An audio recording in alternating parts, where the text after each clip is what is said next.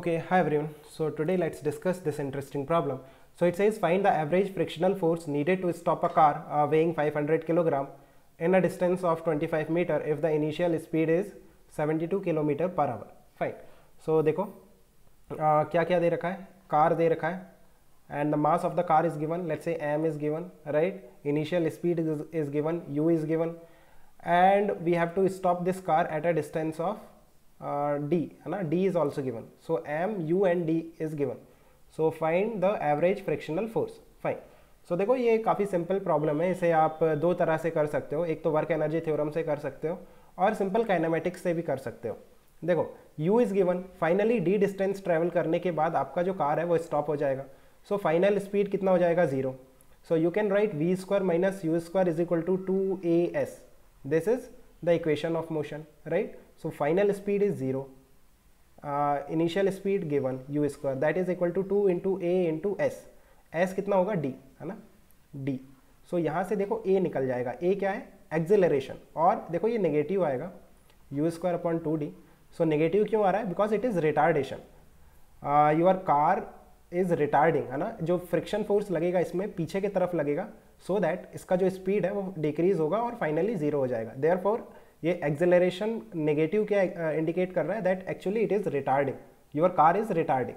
So what is frictional force? Friction force will be simply mass into acceleration. देखो horizontal direction में सिर्फ एक ही force है which is retarding the car, है ना? सिर्फ एक ही फोर्स लग रहा है. अगर आप इस कार का फ्री बॉडी डायग्राम बनाओ सो नीचे mg लगेगा और नॉर्मल रिएक्शन लगेगा. वर्टिकल डायरेक्शन में फोर्स बैलेंस हो जाएंगे और हॉरिजॉन्टल डायरेक्शन में जब आप देखोगे तो एक फ्रिक्शन फोर्स लगेगा पीछे की तरफ, राइट? जो इस कार को रिटार्ड कर रहा होगा. Then you can write F is equal to ma in horizontal direction. So F which is friction force is equal to mass into acceleration. So mass into acceleration u square upon 2d. मैंने negative sign हटा दिया because I am taking the magnitude, है ना? Friction force you can understand that it is acting in the backward direction, therefore acceleration में एक negative sign आ रहा है. So this is the value of friction. Now you can substitute the values to find out the numerical value. So m u square upon 2d. So m कितना है? 500 into u square. देखो 72 kilometre per hour which is 20 metre पर second. So 20 का square upon 2 into d. d कितना है? 25. So ये आपका answer होगा. और अगर आप इसे वर्क एनर्जी थ्योरम से करना चाहते हो तो दैट इज ऑल्सो पॉसिबल.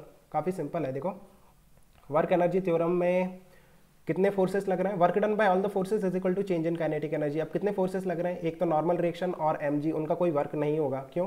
क्योंकि वो वर्टिकल डायरेक्शन में और जो आपका डिस्प्लेसमेंट होगा इस कार का हॉरिजॉन्टल डायरेक्शन में होगा, राइट?